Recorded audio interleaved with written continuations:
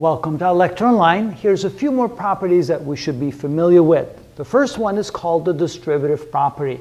Let's say in parentheses we have b plus c, and we multiply that times another number, a.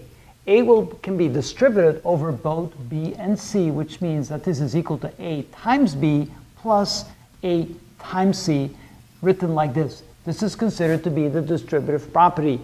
A is distributed over both b and c. Then we have a couple more properties. One is called the identity property, and one is called the inverse property. We have one for addition, we have one for multiplication in each case. The identity property means that if we can add a number to an original number and not change the number, that's called the identity property. In other words, we can add 0 to a and still end up with a. That's called the identity property for addition. In multiplication, we can multiply a number times 1 and get the same number back. So in addition, we add a number 0. With multiplication, we multiply by the number 1.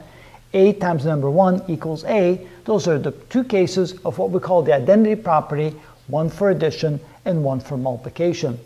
The inverse property means that if we add a number to another number and we get 0, we add the inverse to the original number, or the opposite in this case, then we get 0. This is called the inverse property for addition. If we take a and we add negative a to that, we get 0. With multiplication, what number can we multiply times another number?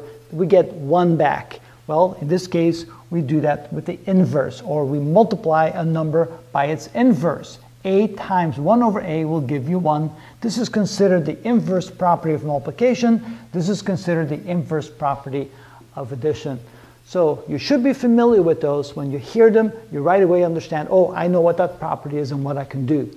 It doesn't seem like it's important, but once in a while it comes in handy when you have certain kind of operations that you must execute and that you're familiar with those properties. It makes it a lot easier. So try to memorize those, and on to our next video.